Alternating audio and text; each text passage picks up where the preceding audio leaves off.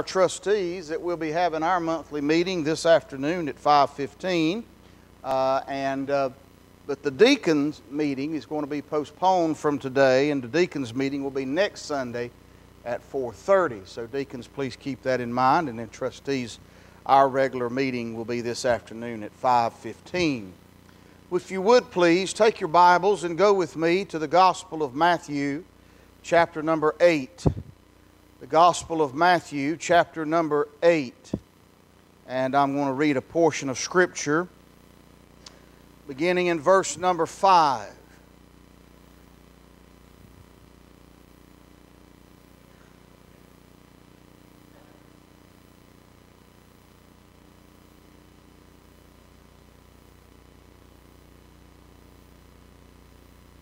The Bible tells us in the Gospel of Matthew, chapter number 8, beginning in verse number 5, and when Jesus was entered into Capernaum, there came unto him a centurion, beseeching him, and saying, Lord, my servant lieth at home sick of the palsy, grievously tormented. And Jesus saith unto him, I will come and heal him. Just like that. No discussion. No asking questions. My servant is at home sick of the palsy, grievously tormented. He didn't even ask him to come help him. He just gave a word of information. Lord, my servant lieth at home sick of the palsy, grievously tormented. And Jesus said unto him, I will come and heal him. Centurion answered and said, Lord, I am not worthy that thou shouldest come under my roof, but speak the word only, and my servant shall be healed. For I am a man under authority, having soldiers under me, and I say to this man, Go, and he goeth, and to another, Come, and he cometh, and to my servant, Do this, and he doeth it. When Jesus heard it, he marveled, and said to them that followed, Verily I say unto you, I have not found so great faith, no, not in Israel. And I say unto you, that many shall come from the east and west, and shall sit down with Abraham and Isaac and Jacob in the kingdom of heaven. But the children of the kingdom shall be cast out into outer darkness. There shall be weeping and gnashing of teeth. And Jesus said unto the centurion, Go thy way, and as thou hast believed, so be it done unto thee. And his servant was healed in the selfsame hour. Now I want you to notice something with me this morning. I want you to pay close attention to the words of Christ in verse number 7. I will come and heal him. And I want you to notice the words of Christ in verse number 10. Verily I say unto you, I have not found so great faith, no, not in Israel. And in verse number 13, the words of Christ, Go thy way, and as thou hast believed, so be it done unto thee. There's the condition. There was always a condition to the healing. There's always a condition to the salvation. You can't be saved unless you believe. You cannot be healed unless you believe. You cannot have your prayers answered unless you believe. And we find here that the Lord is given a problem, a situation. We don't find this Roman centurion coming and falling down and screaming and crying and slobbering and begging.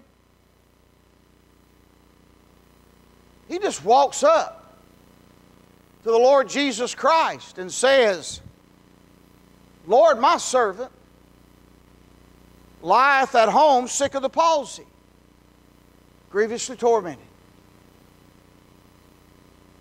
Do you see how the simplicity of the statement that was made?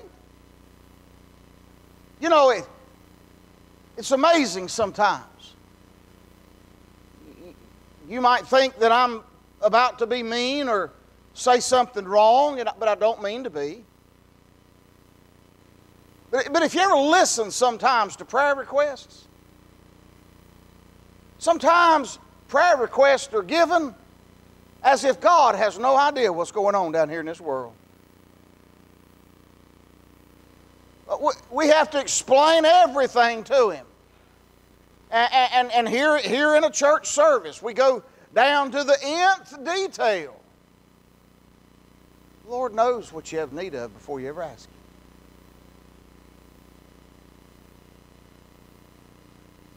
I marvel at the statement of Christ, I will come and heal him. I want us to bow our heads for a word of prayer, and then I want to share a few things about this instance that happened this day in Capernaum. Our Father, in Jesus' name, thank you for your word, and we ask your blessings to be upon its reading. Holy Spirit, I pray for your power and unction to be upon its preaching. Holy Spirit, I pray you'd speak to hearts today as only you can. There's a lot of hurting people here today. There's a lot of hurting people that would love to be here today, but aren't. They can't be. Lord, we pray for them. We pray on their behalf that your will be done, that you would touch them. We pray that your will be done in this service. In Jesus' name and for His sake. Amen and amen. I will come and heal it. Just like that. I will come and heal it. I want us to consider for just a moment whose prayer this was.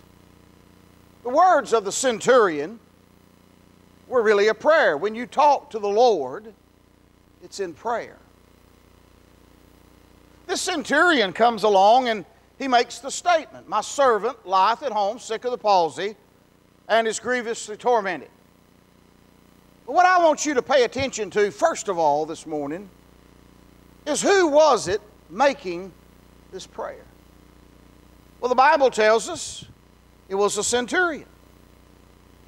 In the eyes of the Jews that were all around this, because the Bible makes reference of those that were following along with Jesus as He come into Capernaum, a port city along the Mediterranean Sea, the Sea of Galilee, I'm sorry.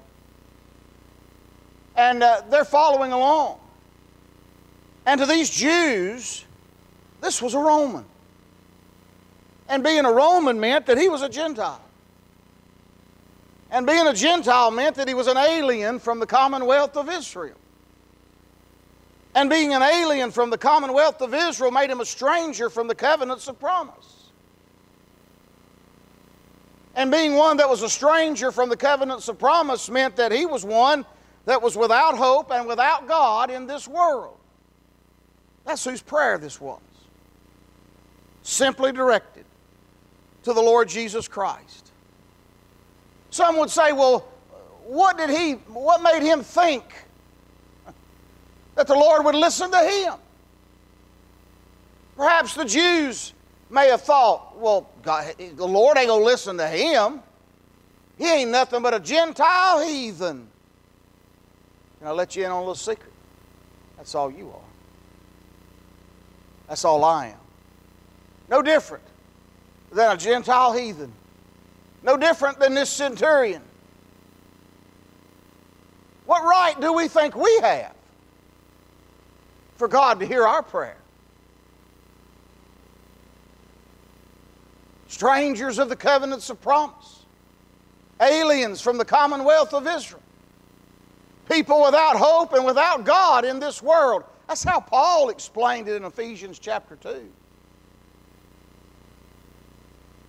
Well, you know, there's some verses that's been given unto us in the New Testament that surely does give me a lot of hope. Because you see, this prayer was an unselfish prayer. He asked nothing for himself. It was a prayer of faith. But you know, we learned something from this prayer about the Lord that just thrills my soul. To the Jews, this is nothing but an enemy, a heathen Gentile. And the Lord says, I will come and heal him. Just like that. I want you to know the Bible tells us in Romans chapter 10 and verse number 12, for there is no difference between the Jew and the Greek. The same Lord is rich unto all that call upon him. So that means that the Lord Jesus was just as interested in the prayer of that centurion as he was in the prayer of any Jew that was there. Probably more so, as we'll find out, because of the great faith that he had. You see, there's the condition on getting your prayers answered. Getting your prayers answered has nothing to do with how pretty you pray, or how long you pray, or how loud you pray. You know, it amazes me sometimes. I go to these preachers' meetings, and boy, I hear these preachers, and man, they'll start waxing bold in their prayers. And man, they wind up screaming at God like He's deaf or something. God don't have any problem hearing, and has no problem knowing what you need. He was interested in hearing the prayer of this centurion because there is no difference between the Jew and the Greek. The same Lord this overall is rich unto all them that call upon Him. Romans chapter 3, verse number 20 says, therefore by the deeds of the law there shall no flesh be justified in His sight. For by the law is the knowledge of sin, but now the righteousness of God without the law is manifested, being witnessed by the law and the prophets, even the righteousness of God which is by faith of Jesus Christ unto all and upon all them that believe. There's that believing again, for there is no difference. John 6:37. Jesus said, all that the Father giveth me shall come to me, and him that cometh to me I shall in no wise cast out. I just want you to know, first thing this morning, I just want you to know who's doing the praying in this passage of Scripture. It's an old Gentile heathen. It's no different than you and me. And the Lord Jesus was interested in hearing his prayer. And the Lord Jesus was interested in meeting his need, or more I say, the need of his servant. The centurion asked nothing for himself. Perhaps sometimes the reason our prayers aren't getting answered is because we really down deep in our soul don't believe Jesus can do it.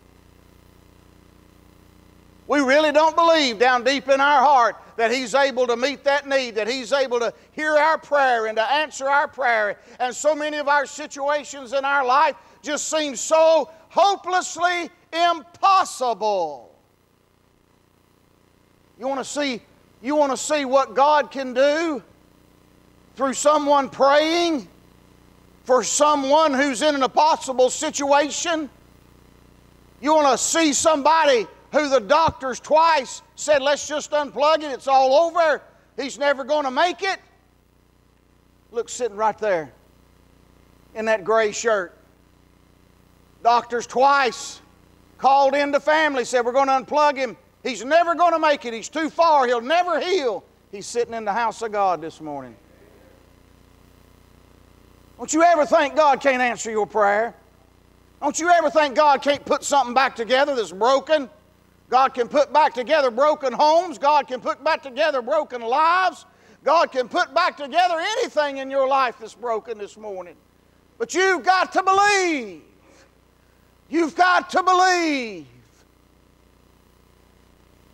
I want you to consider, secondly, for just a moment, what exactly was this prayer?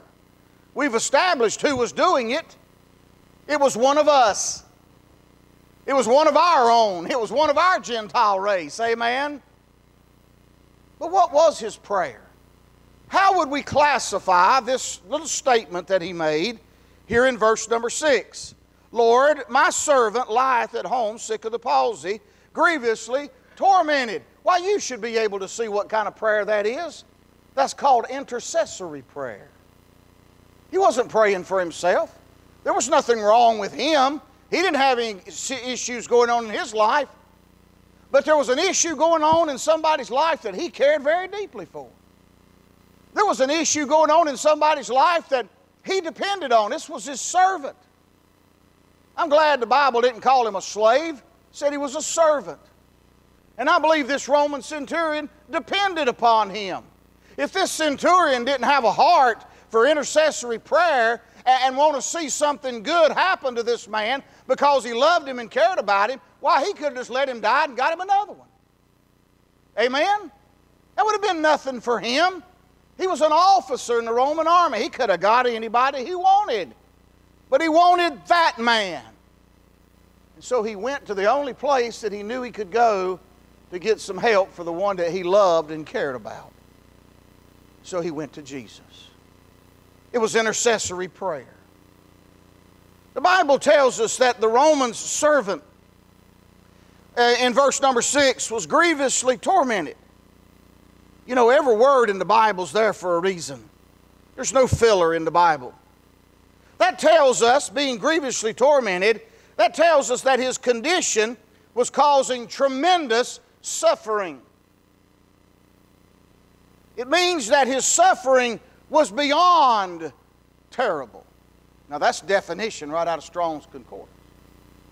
His condition was beyond terrible. It would be considered excessive suffering. Perhaps he was suffering so bad that he could not pray for himself. Perhaps he could not lift up a prayer to heaven for himself. You've been that way, haven't you? I have. You get to where you can't even pray for yourself. The words just won't come.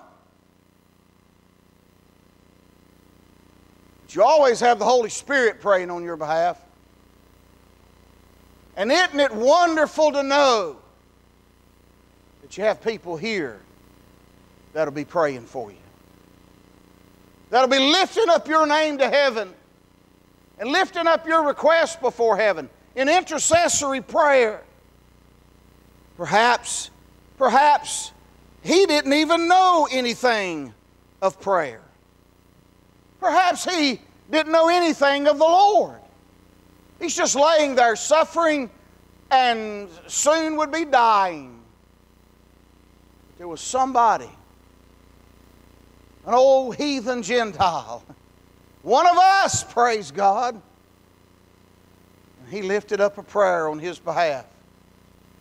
The Bible tells us in 1 Timothy chapter 2, verses 1 to 5, I exhort therefore that first of all, supplications, prayers, intercessions, and giving of thanks be made for all men, for kings, and for all that are in authority, that we may lead a quiet and peaceable life in all godliness and honesty. For this is good and acceptable in the sight of God our Savior, who will have all men to be saved and to come to the knowledge of the truth. For there's one God and one mediator between God and men, the man Christ Jesus. When someone takes you into their confidence, when someone pulls you off to the side, when someone lifts up a prayer in a service, intercessory prayer means that we'll take that prayer seriously.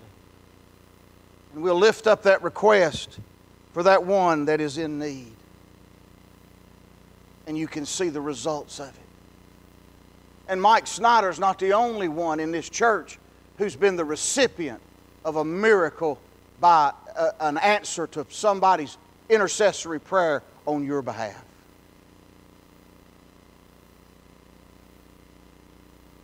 But not only do we look at this centurion and see what his prayer was and who was making this prayer, but I want you to notice also the Savior's condescension. The Savior's condescension. Here he is, standing, ministering, walking along, whatever he was doing, and this old heathen Gentile lets out with the request on behalf of another, and the Lord just says, I will come and heal him. Just like that. You say, can it really happen that fast? The Bible says it does. The Lord Jesus was fairer than all the children of men. He was higher than the kings of the earth. He was worshiped by all the angels of heaven. Yet in a single moment, He took the time to hear the request of one who was considered by all to be unworthy of a second of the Savior's time. And the Lord Jesus condescended to we of low estate. And He took the time to help a servant of a man who was in great need. The Bible tells us that in Hebrews chapter 2 and verse number 9, but we see Jesus, who was made a little lower than the angels for the suffering of death, crowned with glory and honor, that He might by the grace of God should taste death for every man. Jesus said, I'll come and heal him. Just like that. And so we've seen the faith of the centurion. But let me show you why this centurion's prayer was answered. I want you to notice with me back in verse number 8. After he gives Jesus the problem, after the Lord commits to come and heal the servant, the centurion says in verse number 8, Lord, I am not worthy that thou shouldest come under my roof, but speak the word only, and my servant shall be healed. I want you to know Jesus healed that man's servant because that man believed in the power of God. He believed the Lord had the power to heal His servant. He didn't need the Lord to come over to the house and to lay hands on him. He didn't need the Lord to pull out a script pad and write a prescription and go down to the drugstore and get it filled and depend on the drugs. He said, Lord, he said, now I'm a Gentile, I'm a heathen, and I'm not worthy. My home is not worthy for someone like you to come into such a disgraced place as where I live. But he said, Lord, you don't need to come. Because, Lord, you already know who he is. You already know what's wrong with him. And, Lord, you've got the power to heal him.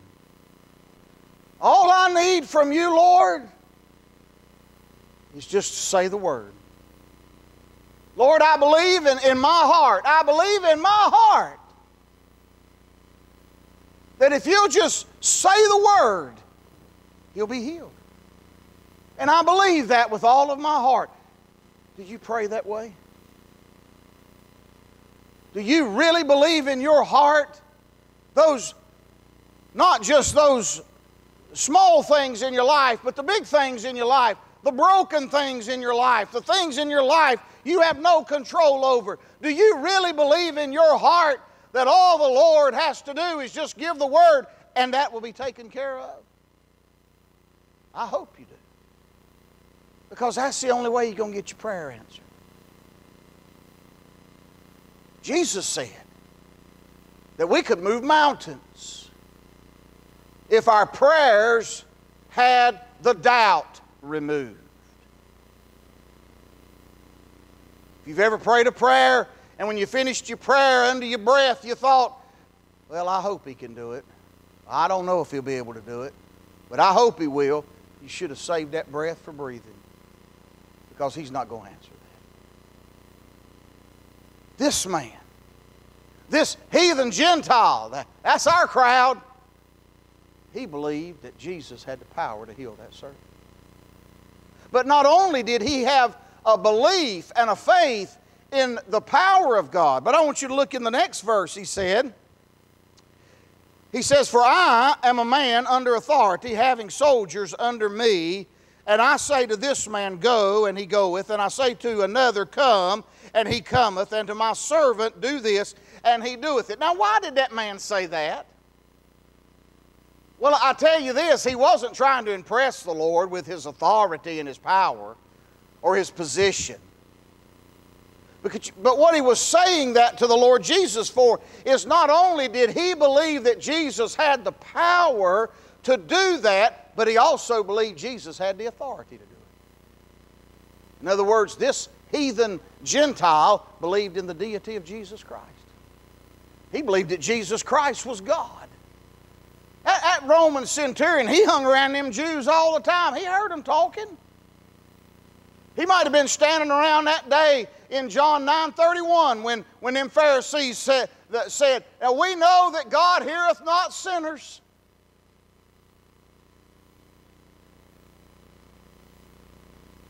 He probably knew the lingo of the Jews.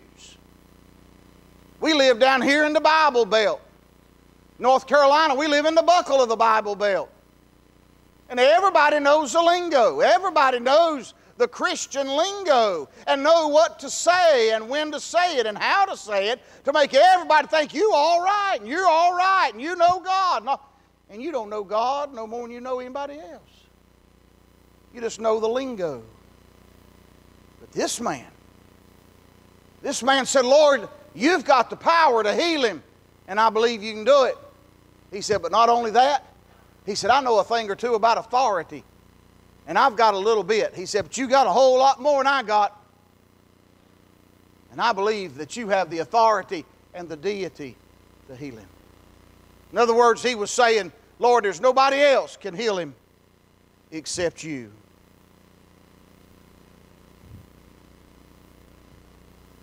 You know, if someone would have said to that centurion, well, I will come and attend to him. Well, those would have been the words of a friend. I'll come and help out and do what I can. Someone may have come along and said, well, I'll come and I'll pray with him. Well, that'd be the words of my profession. That'd be the words of a pastor. I'll come and pray with you. Another may have said, well, I'll come and I'll give him the examination and I'll see what's going on with him. Well, that would have been the words of a good doctor. But the words of the great physician had much more power and effect when he just simply said to this heathen Gentile, I will come and heal him. No questions asked, just like that.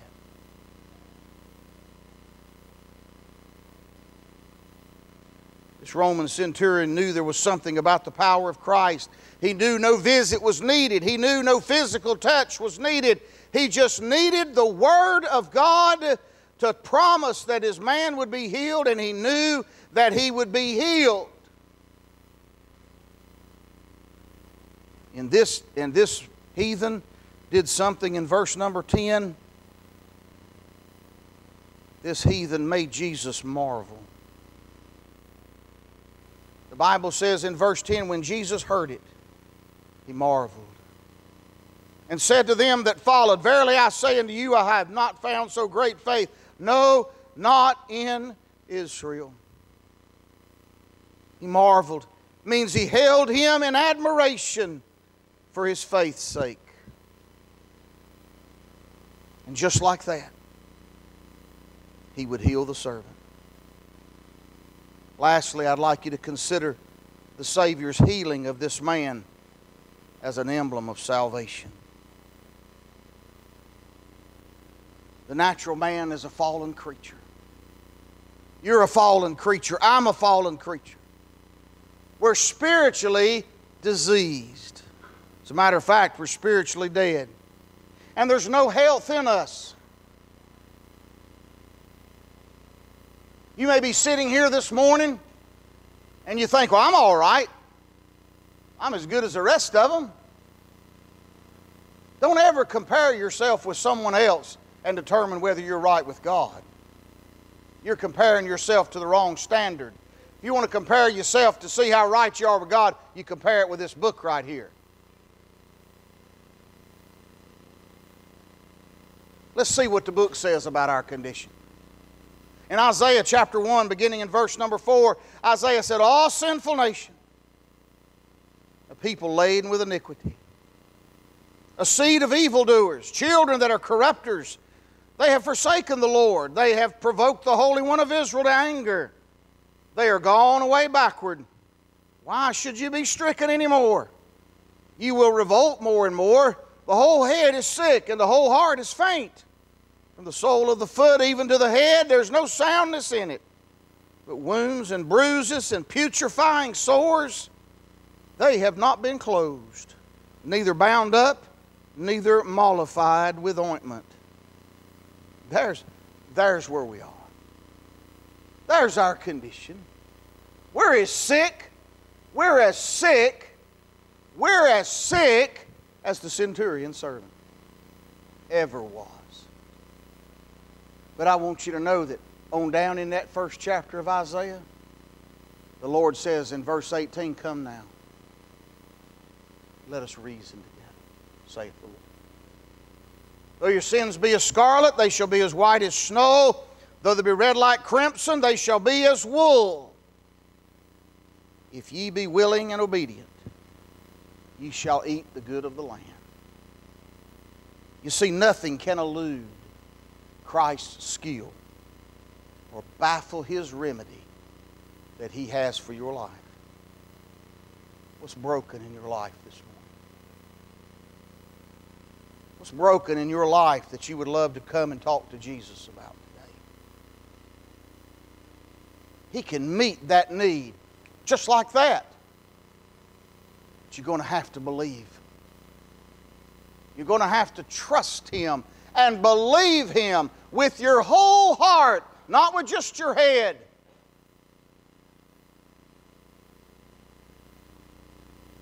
A man I used to pastor told me one day, he said, preacher, if you're going to pray for rain, you need to carry an umbrella with you.